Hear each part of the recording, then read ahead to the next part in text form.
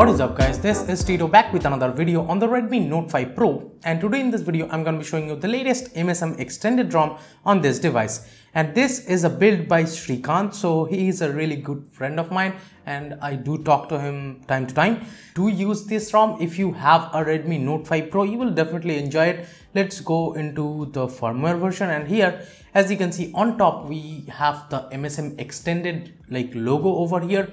And if you see the version, this is the official 8.0 version and the build date is 15th April 2020, so quite the latest build. The Android version is of course 10. The maintainer over here, of course, Srikanth, and you can definitely talk to him if you have any problems on this ROM. We have latest April 5th 2020 security patch, and the stock kernel over here is the Stormbreaker extended kernel.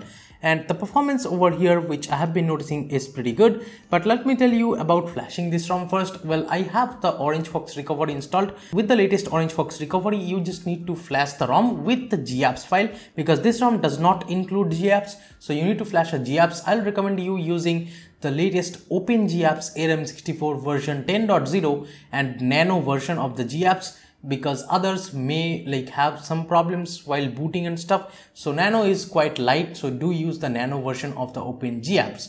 That's how I flashed it. I just wiped cache Dalvik system data because I was on a different ROM. So after I have wiped those, I just flashed the latest ROM build of this MSM Xtended with the GApps file, and it booted fine, no issues whatsoever. And make sure you have a backup if you're flashing this ROM, because if in case something goes wrong, you can restore it right away. So now let me just go into the settings again, and here if you talk about the customizations, there are plenty of customizations inside this extensions. But first let's talk about the most interesting features over here.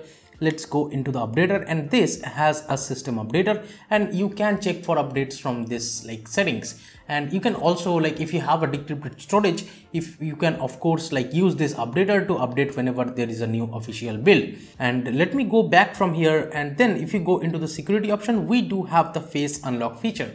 I have already added my face. So now let me just quickly use that face unlock. As you can see here, I have 5 fingers. I can just use double tap to wake, and as you can see, this is the face unlocking speed. Let's do it again. Whenever it unlocks, it gives you a haptic feedback, so that's cool. Let me just do it. As you can see, it unlocks really fast. I can just use double tap to sleep because it has the stock launcher as the launcher, and the double tap to wake of course is there. And if you notice the unlocking speed over here again with the fingerprint scanner, and as you can see, the device gets unlocked really fast, even with the fingerprint scanner as well as with the face unlock. So I have no issues with the face unlock and stuff. And let me show you the settings of course of the launcher. And here as you can see, there are plenty of customizations for this stock launcher. We have this gradient color, accent color, etc. for this stock launcher, and then the desktop kind of customization. Of course, this is launcher. Launcher has the most amazing kind of customization features. In the gestures, we of course have the double tap to sleep, and every other thing like touch and hold and stuff. All those things are present over here by default. You do not need to worry. To the left, we have the Google Now cards. You can swipe down anywhere to get to the quick settings panel. And if you're noticing, there is this background blur, which looks really cool. And this is the stock wallpaper of course on this ROM. And the widgets and stuff over here are working totally fine. You do not need to worry. The stock camera is really interesting. This is the MIUI camera present by default over here.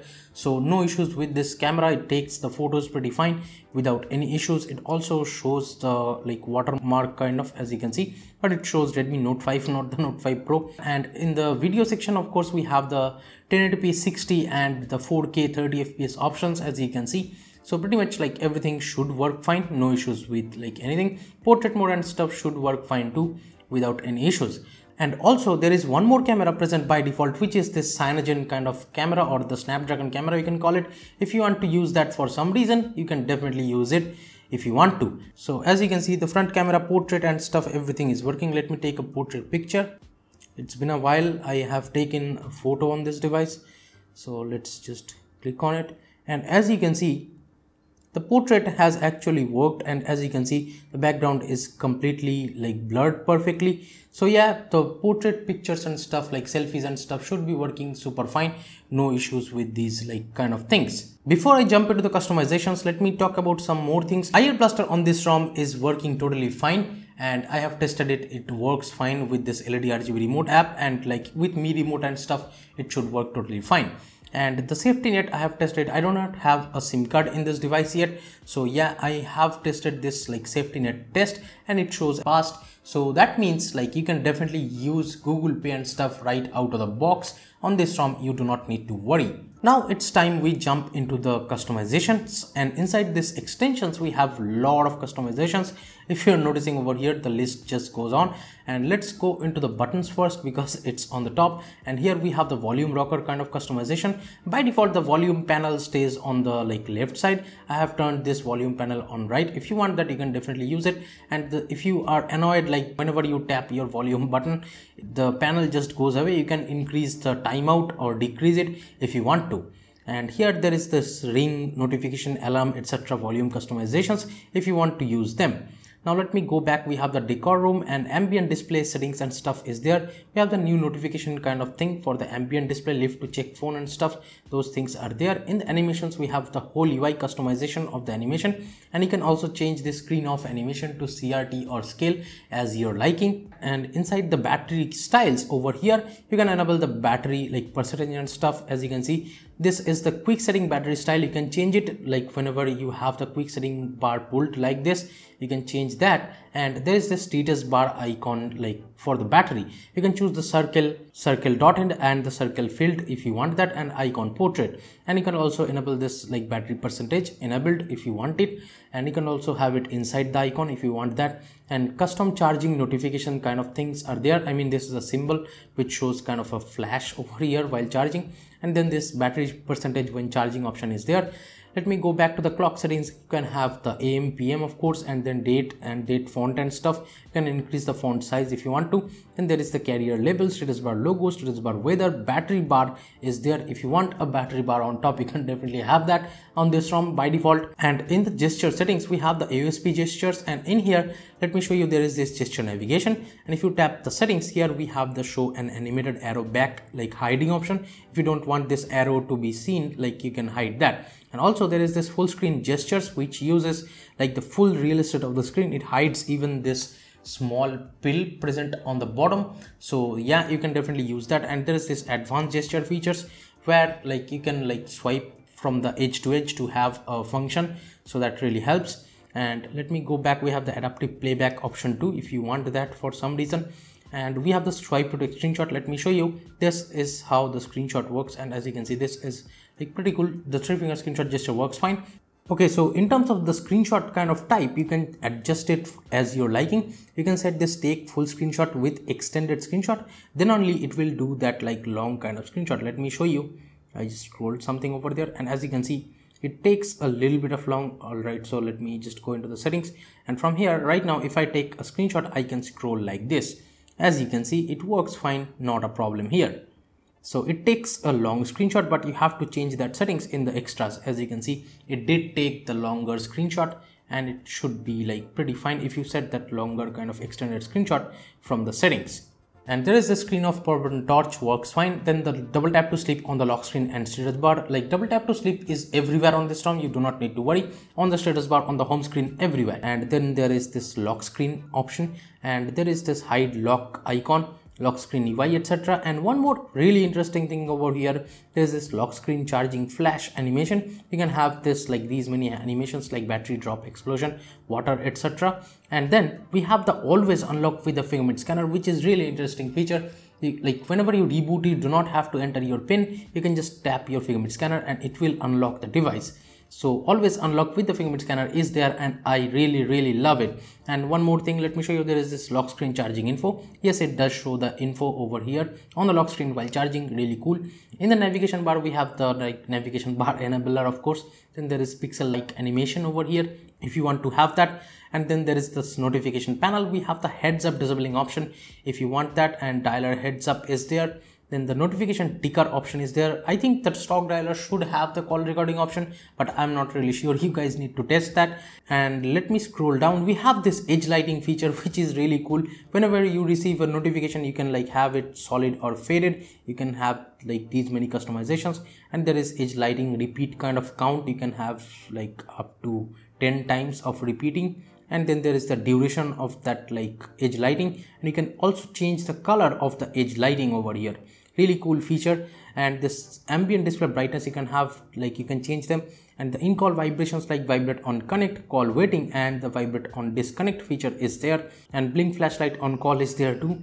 And inside power menu, we have the power menu opacity and the power menu reboot dialog, dim background and stuff kind of. And then there is power menu animation, rotate. Alright, as you can see, this is the most noticeable animation. You can have these kind of features over here. You can disable the power menu if you want on the lock screen. Then there is the advanced reboot, of course. And from here on the power menu, we can of course like reboot like this. In the advanced reboot, we can directly reboot to recovery or fast boot, or reboot just the system UI. Let me go back. We have the quick setting panel, and here we can adjust the quick setting panel opacity, and you can like have a different color or use the default color of the quick setting panel. Column and row number customizations are there, and there is this quick setting header image customization. You can have a custom header image on the quick setting panel like this over here if you want to. Now let me scroll down. There is this quick pull down feature. You can have it on the right, left, or always. Then there is the brightness icon, settings icon, etc. stuff, and the blur like behind the quick setting panel. This is really cool, like this blur kind of section over here whenever you have the quick setting panel pulled out. In the status bar settings, we have the status bar items and headset, Bluetooth, etc. icons are there. We can also have this microphone kind of icon on the status bar if you want that. There is this VoLTE icon chooser option. You can have the HD, VoLTE, oxygenous kind of icon, normal VoLTE icon, or the VO icon.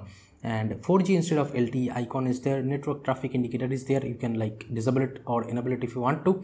Bluetooth battery stats, brightness control on the status bar. Of course, this is a really interesting feature that I can swipe on the status bar to like adjust the brightness. Even this feature is there. So I would say no feature is actually missing over here. And in the system settings, we have the smart pixel mode. Then there is the time in state, dose settings, and aggressive battery settings, and pocket detection, etc. is there. Now let me go back to the extras option. Let's see what else is inside. And here we have the gaming mode. If you want to enable it, you can definitely like enable it. Wake up on charge, you can disable it if you want to. Charging animation is there. This vibrate on plug kind of feature. Now let's just go into the battery, and here things get a little bit more interesting. We have the battery temperature and stuff, and then we have the smart charging feature. Just in case if you want to have a good health of your battery, you can like have this like stop trigger level. As you can see, it adjusts by default over here. Like the start trigger of course adjusts by default. As you can see, you can have it like 95% stop trigger level, so the battery will only get charged up to 95% just because of the battery's health or something. If you want that, you can like use this smart charging feature. Now we have the adaptive battery settings too over here, and then there is the battery saver, and then you can like have the full usage from here.